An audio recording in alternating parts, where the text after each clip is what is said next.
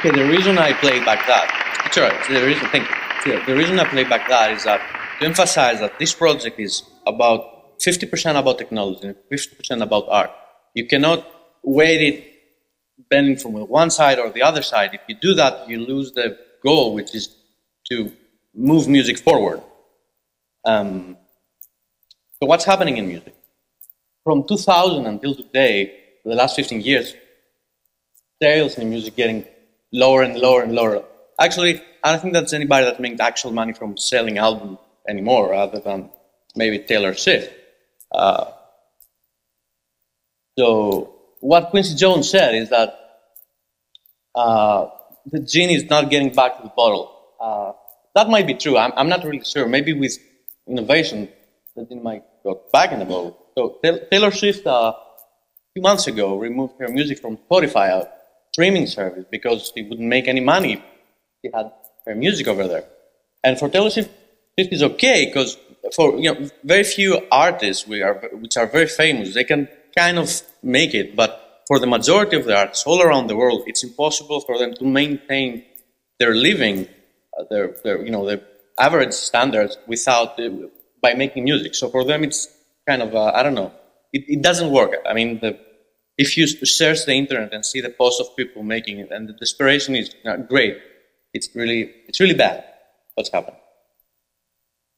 On the other hand, that's a quote from Hans Zimmer, 2014, and he says that the industry knows that if we innovate, we can move things forward. So Hollywood is trying to innovate. All the places around the world that are doing professional music production or art and entertainment, they try to move things forward really, really hard with every tool they have, with every idea they have.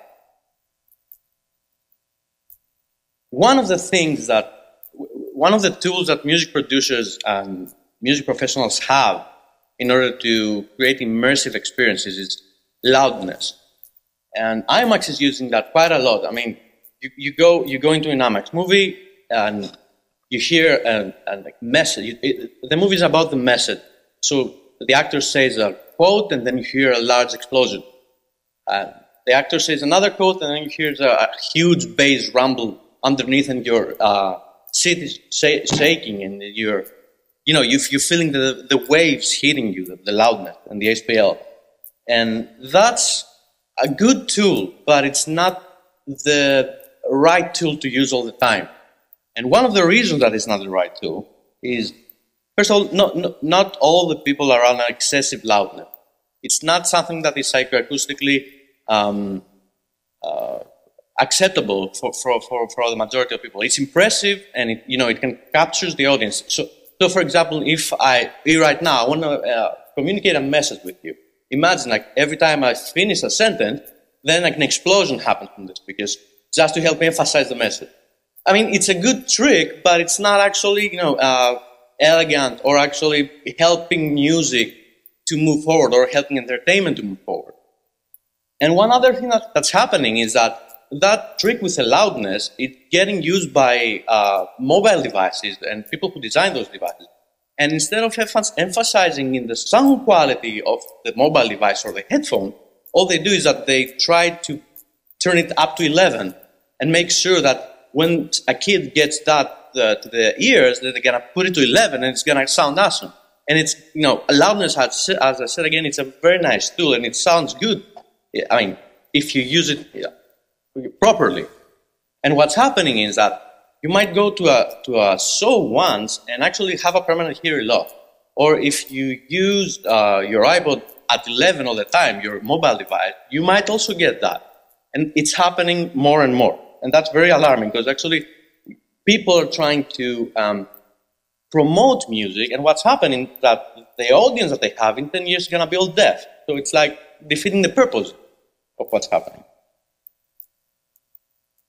So what we're doing here,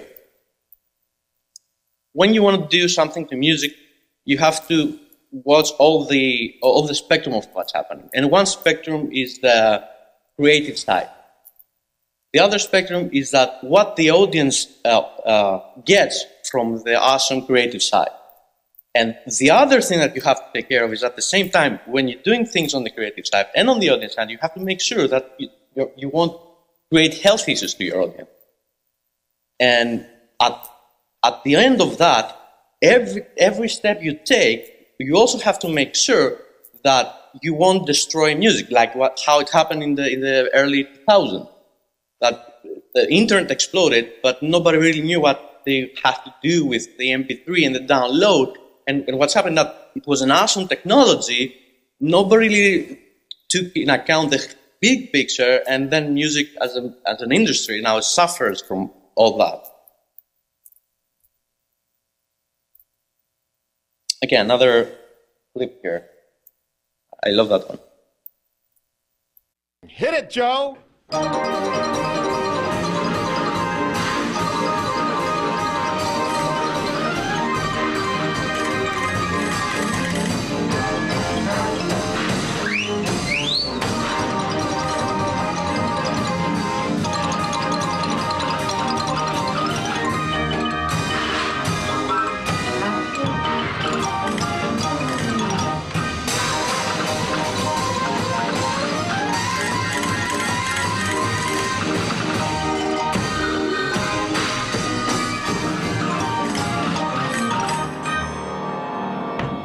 Joe, I think we've got our viewers tuned in.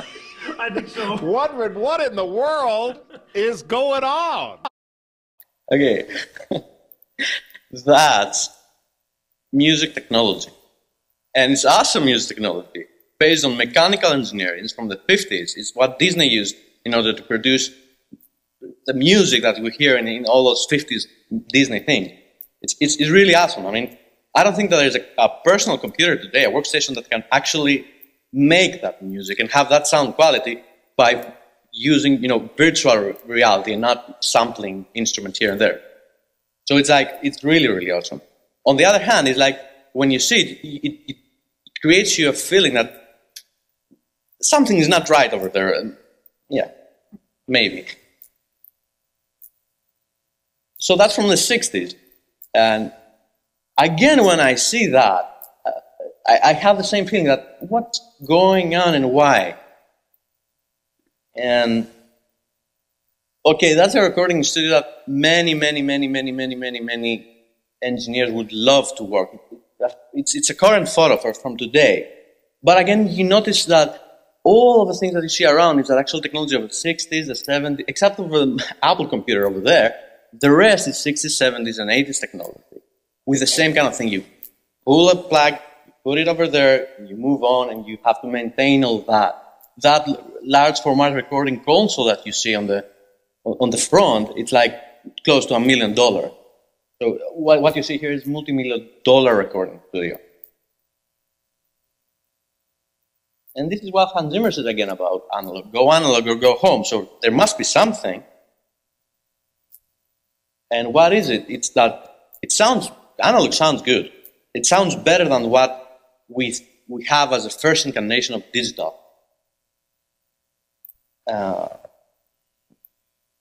So where we are with digital today. Here's another quote from Hans Zimmer. That's from a public post he made in 2012 and reposted it in 2015. And from all the text, I just pick up, it's not out of context, it's exactly what he's saying. So what he's describing here is that he takes few of the virtual plugins we have that try to emulate analog gear.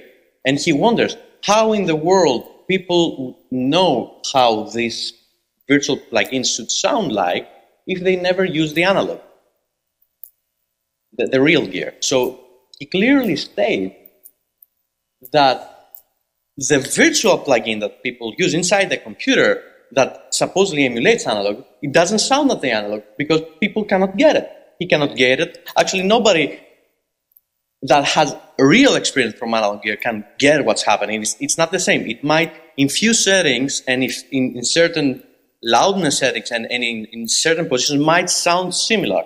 But as you start to analyze what's happening inside it, it's like it's an emulation. It's not even a simulation of something.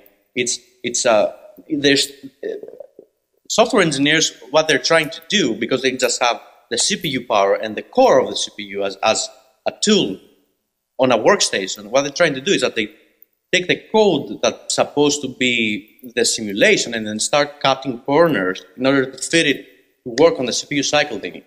That's what's happening today. And that's from another source. That's a quote from one of my partners. I'm not putting his name here because I didn't got his license, his permission to use it here today. I didn't have the time.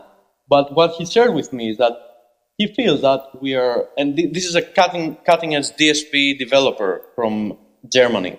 Like one of the plugins he makes, like state of the art DSP. And he said that that the full analog emulation is out of the picture right now.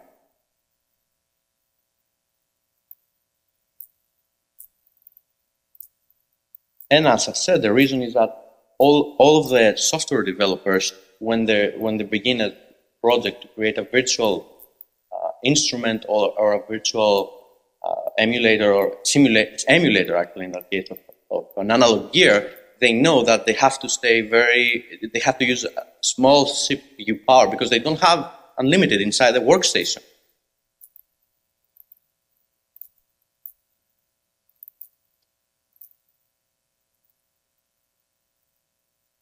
Okay, so I think that's like sums up all of the things I'm saying.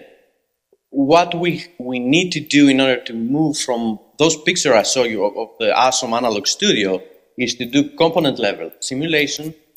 We need to be able to do physical modeling of real instruments or plate reverb. A plate reverb it's actually a piece of metal that vibrates through the sound. So we need to actually physically simulate that inside the computer in real time in order to get the sound of an actual plate reverb. We also need to do actual room acoustics that not capture one instance of a room, but actually simulate how the room, how the sound changes while travels through the room in a three-dimensional space. All of these things need extreme amount of CPU power. One other thing is that most of them, I mean, there are different cases there, but most of them are based on the single core CPU performance. So they're stuck in 2006 where, you know, we couldn't get more out of the CPU after that, from the single core. One other thing that it's kind of difficult for HPC too is that you have to do all that and you have to do it in very low latency because musicians cannot wait for the thing to render. If they have an idea, they will, you know, start playing something on a string instrument with a keyboard, or with a piano with a keyboard, and then they want to keep adding and adding and adding. They don't want to wait for the keyboard sound to render and then move on to the next one. That will actually make them lose their idea of composing music.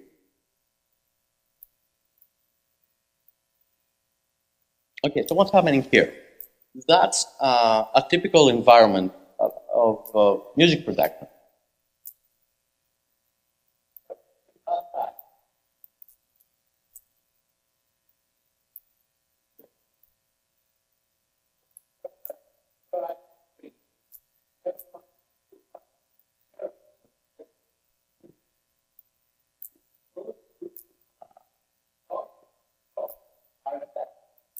Every instrument has to have different effects: compressors, equalizers, reverbs, tube simulators,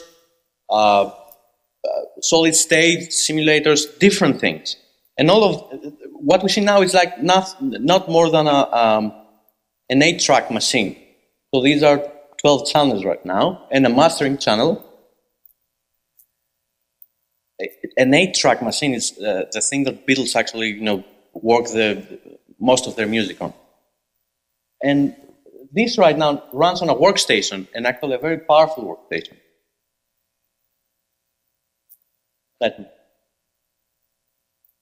This test I'm going to show you has been recording in real time. So what you see is a video, but the test is running in real time.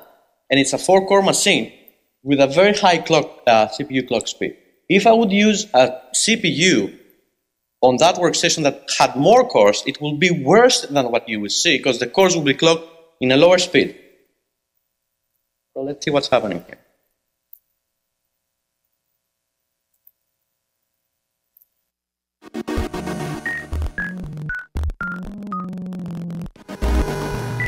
The distortion you hear is a clipping from the CPU. It's not a clipping on the audio. That's a digital thing happening. The CPU cannot deliver the data in real time.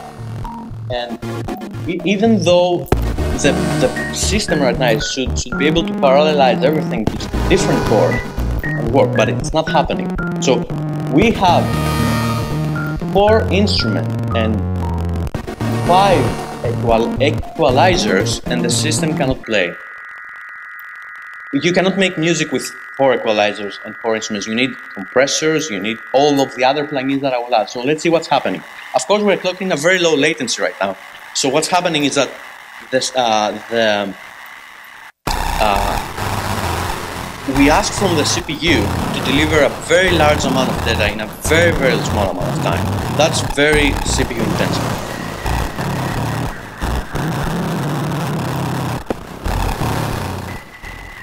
Now what I'm doing here is I'm changing the latency requirements to a high latency, trying to give more time to the CPU to deliver the data, and it should play back. So I'm applying the setting. Now I suppose we don't demand so much from the CPU. The CPU has more time. But it's not playing yet. And we're just with 12 tracks in just 96 kHz, which is a little bit more than double that the CD audio quality.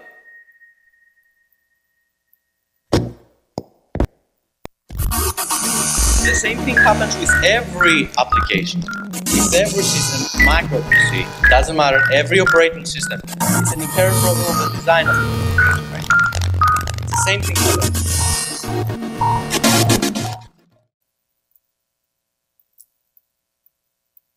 Okay. Same project, same settings, same plugin on an HPC environment.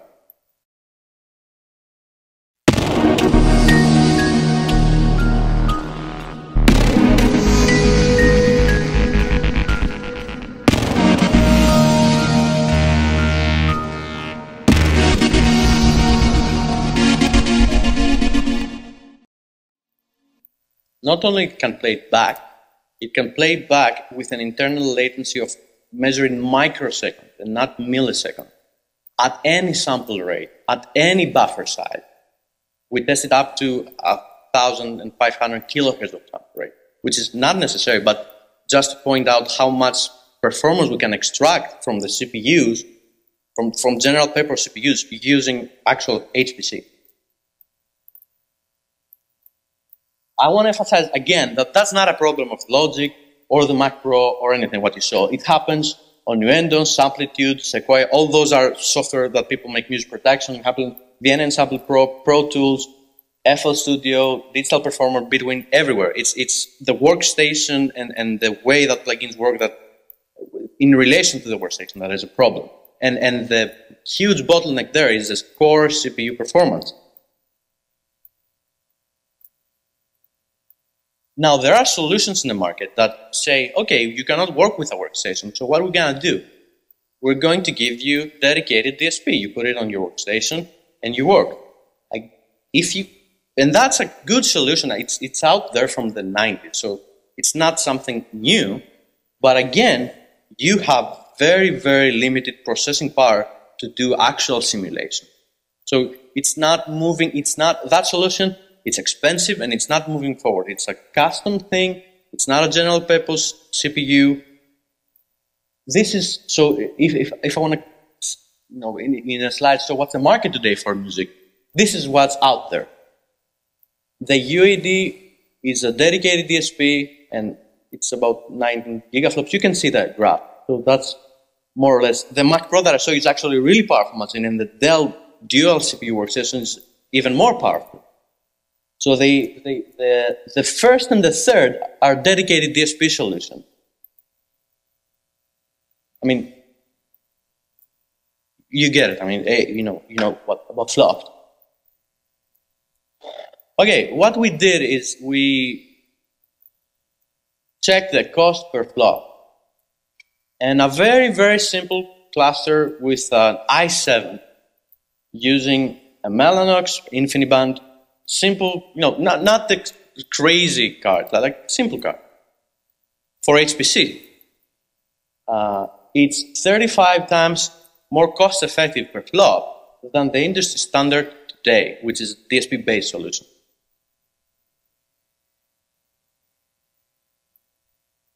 And we created a machine because we wanted, you know, we wanted for people to understand what we're doing and be able to visualize it. So we created a case, and that we put in what we think music professionals should use today. We did some thermal research, and we have a solution. And this is how it looks.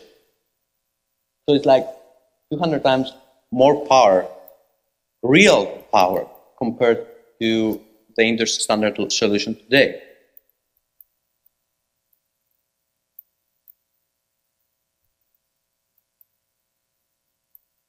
And what I'm going to show you here is, okay, that test is one stereo channel on 1,500 kilohertz played in real time.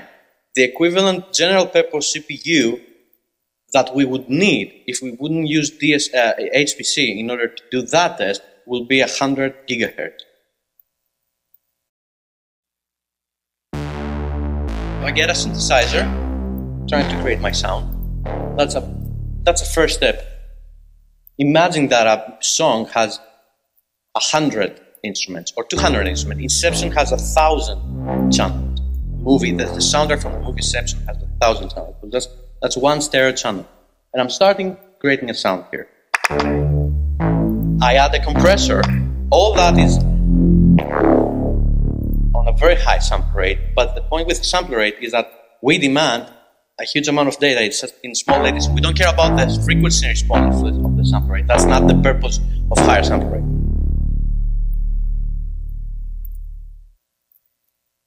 That's all in real time. I'm going to the next, so I'm layering my sound, trying to make something interesting out of it, so it can give me inspiration to move on and maybe create a song.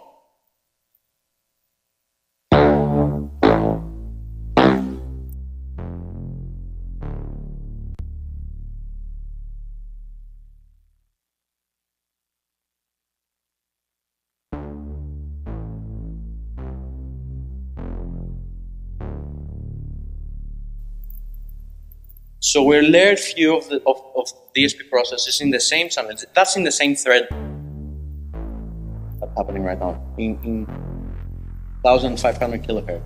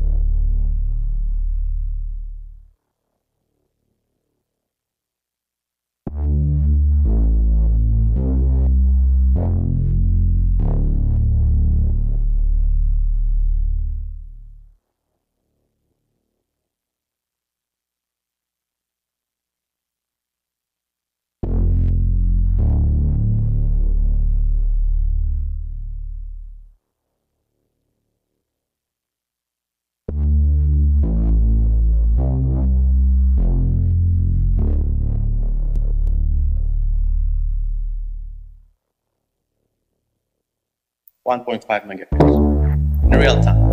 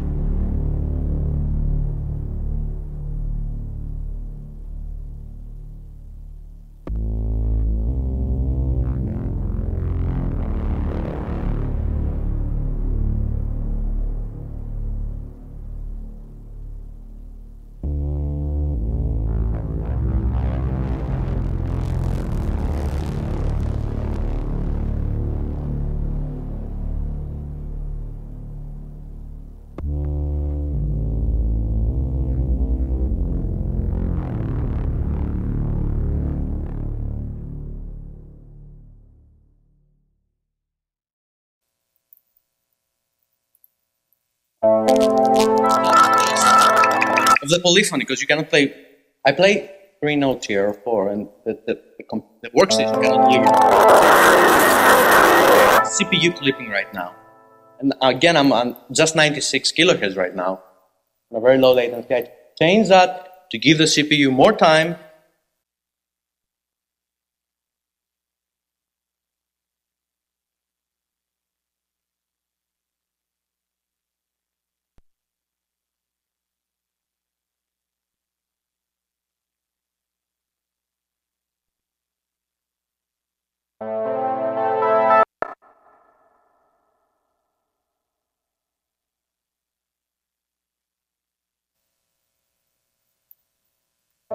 Turn on in HPC mode, I can do whatever I want without as many nodes of polyphony as I want. It doesn't really matter. I can use 3000 at any sample rate.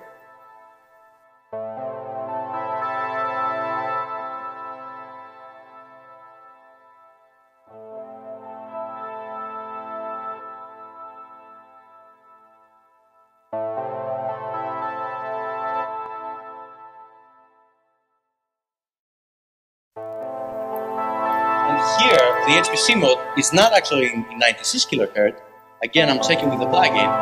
We're in 384 kilohertz. And it's easily, it plays it like that.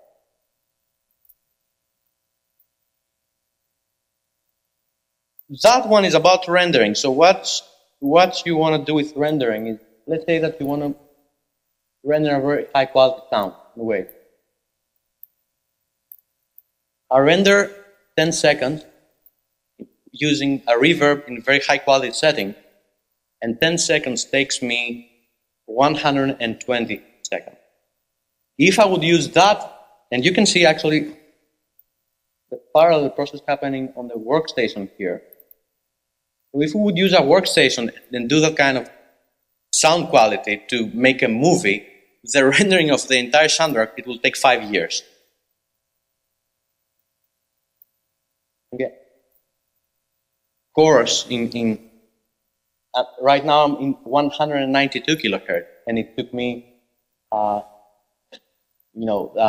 from 10 seconds took me 120 seconds. With HPC, it doesn't matter. I can do it in 1.5 megahertz, and it will be in real time. no matter how many tracks you have, no matter how many instruments you have, no matter how many notes of polyphony and musical ideas you have over there, it's always going to deliver it. Okay, that's what I told you about Inception. It will take 5 years to render in that sound quality, or a Madonna album would take months, if not years. One of the things we did is that this is a machine we created just to help people visualize it. But that's not the important part. The important part over here is the engine. That engine has been designed to be HPC from day one. And for that reason, it can be multi-core compatible, or it can use GPU. It is also compatible with all the ecosystem that is out there right now. And, sorry, I forgot that. And because it's designed in HPC environment from day one, it's cloud ready. And this is where the power is. That's why I don't want to focus on the one, appliance over here of that thing that we designed. Okay, HPCmusic has, for many years now, we have partners from all around the world. These are few of the best audio DSP developers. And we keep the conversation going between us. They help me with their software to compile tests and benchmarking and everything on the system to make sure what we design, it's actually applicable on the market today. That's not a lab kind of situation that we experiment with things. So we went on NAMM show last week, and we have another partner, Rob Pepin. His software has been used by artists and producers like Armin van Buuren, Jack Inksel. We're going to produce the Batman vs Superman movie soundtrack with Hans Zimmer, or he has users like Rami Yacoub, who's the producer of Britney Spears and Backstreet Boys and Celine Dion. One thing I want to clarify one more time is that we don't use sample rate to boost the frequency response. We use sample rate as a measurement I have 0 seconds, I'm really apologize. 1 minute, 2? We use sample rate as a measurement to emphasize that we can extract a huge amount of information from the CPUs of the cluster in a very, very, very, very small amount of time. And that's really, really, really important. If some of our software developers takes the technology and all it will do is just to use it all just to boost the sample rate, that will be an epic failure and misuse of the technology. We don't want to do that. That's not the goal. I talked about that. Where we want to move with HPC is do full-blown component-level-based simulations of analog gear, component by component simulation, plate reverbs, real physical modeling, and true room acoustic. Think of music right now, it's where graphics were in the early 90s. Doom, Dave. That's how it looks like today. A little exaggeration. We want to move to that. And HPC provides that platform for us. If we manage to move to that, we will be able to talk for digital audio 2.0 era for sound. Okay, thank you.